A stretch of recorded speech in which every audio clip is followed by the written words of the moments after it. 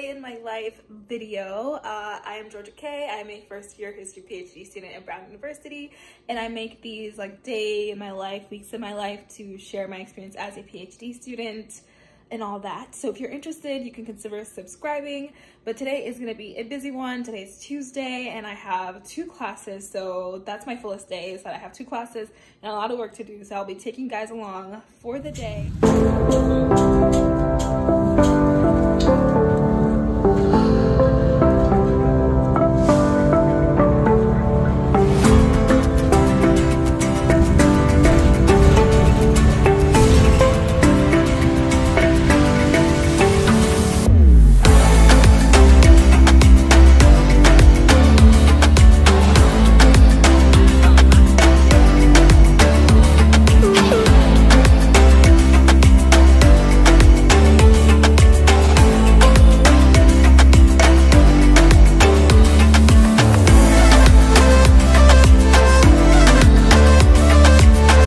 So I am back home now. I just got back and gave Harley something. She's snacking back there. I had a great class. It was nice. We were talking about social media and how AI is going to change the way that we think about public humanities, which is really fascinating. And if you don't know, I love public humanities, love public history. And so my digital humanities class has been really, really fun, really, really interesting. I've had a great time in that class. And it's usually the first class that I have for the week. So now I am doing some reading. I'm gonna do some annotations for this reading. I don't have class today actually, so I'll just be doing annotations for the reading and sending it in, and we'll see if I can get some other stuff done. I have a prospectus due for my summer research, and I also have a few pages due for my independent study.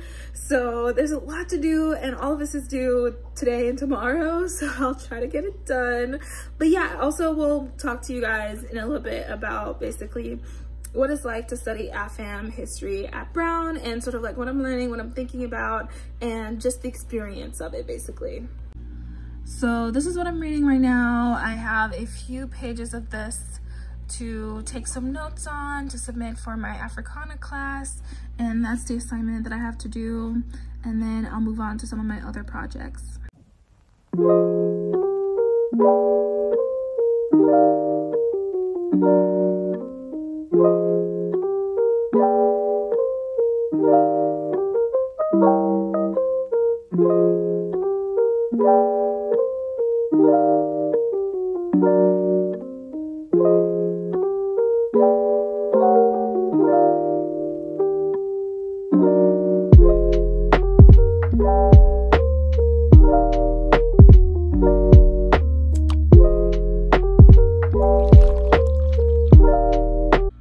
Okay guys, it's been a while. I have been doing some reading and I basically just wanted to check in. I'm doing reading for my Africana class.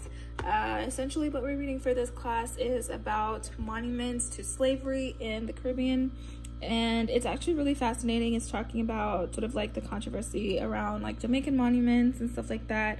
And I will say I really, really enjoy my Africana classes. I take mostly Africana classes because I do African American history, and to be honest, we don't have that many courses for AFAM history in the actual history department, even though that's what I'm getting my PhD in. And so I spend a lot of time in the Africana department at Brown, and I actually really enjoy it. It's a really, really good department. It's really small. Professors care a lot. Like, I love the professors. They're so passionate about what they do. And to be honest, like, as a Black woman in history who studies African American history, like, I'm usually one of like maybe 2 Black people in like any space that I'm in, especially at Brown. And in the AFAM department, it's one of the few spaces where I would say it's a lot more diverse. You see more people of color in AFAM, just like, I guess, naturally. And so yeah, so I will say that's sort of like the kind of the downside of doing AFAM history at a university like Brown, is that I feel like the diversity could definitely be better. We could definitely have more students of color, specifically in like traditional departments like history and sociology and things like that. But the AFAM department I really like because it is a little bit more diverse, and we study really interesting things. Like, we look at things in a different way that I typically don't even look at as a historian. Like, we look at like art and things like that. So it's been really, really good. I really like AFAM history, and I've learned a lot, and I have actually added a lot of readings that we had to do to my like main reading list. I have so much reading that I want to do for the summer, because just as a graduate student, like, the sheer amount of reading that we have to do is a little bit insane. Like, it's actually crazy. And so I try to do as much of it as I can, and I have things that I know that I will definitely want to refer back to, and things that I want to cite in my own work. So it's been very generative to actually think about my future topic that I want to do, which is about race at American universities, and thinking about sort of the different frameworks that you can think about that in, because like, it's not just about the institution, but it's also like a sort of social history. So I decided to come outside because it is 68 degrees today in Providence, which is like the first like high 60s days that we've had so far, and I just could not resist. So I took my computer, gonna do some work and submit my assignments outside because it's too nice.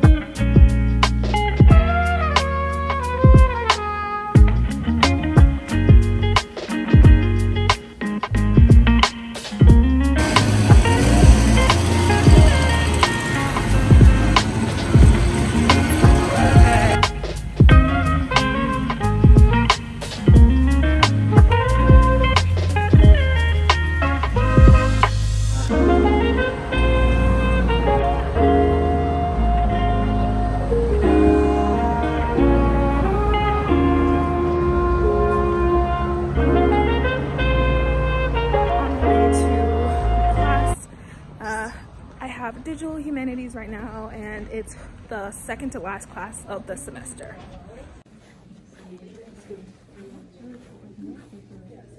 Okay, so I'm done with my first and only class of today. I'm about to head back home so that I can walk Harley.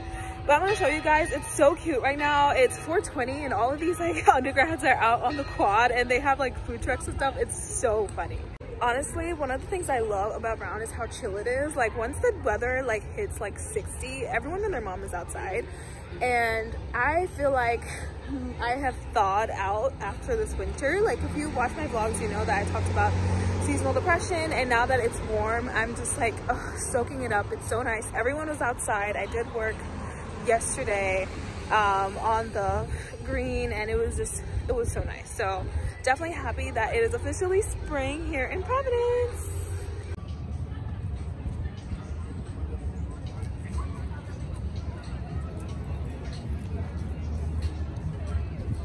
So it is about 4 o'clock now, and I'm not gonna lie, I have a few more things left to do on my to-do list, but I genuinely don't feel like doing them.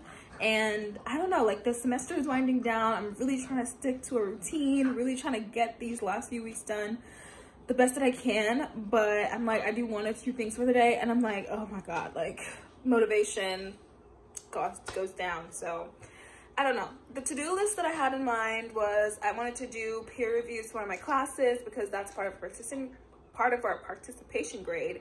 And I also wanted to start drafting one of my final papers, which is due end of May, but I figured I might as well get started on it. And because none of those things are like super pressing, I actually think I might not do them. So yeah, just to let you know that, especially as a PhD student, I think sometimes productivity sort of like becomes the dominant conversation. And I'm not gonna lie to you guys, like, sometimes I just don't feel like it, and then I don't. Obviously that's not always the case. Sometimes I do have to do the work, and if it's a pressing deadline, I will get it done. But if it's optional and I'm not feeling it, then maybe no. So we'll see. I'll check back in with you guys, but the vibe is giving chill for the rest of the day, maybe take a nice long walk and start again tomorrow.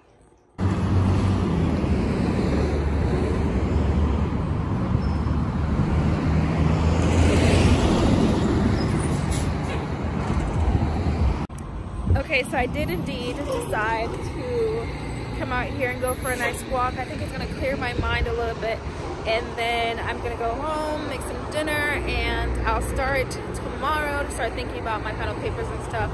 And I'll probably start a new vlog tomorrow as I start to count down on my last few days as a first-year PhD student, which I honestly still cannot wrap my head around. I feel like there's so much I want to talk about, there's so much I want to film about what I've experienced my first year, just lessons I've learned. So definitely look forward to that if you're also going to be entering into a PhD program, or if you're already in one but you're just interested to see what I say.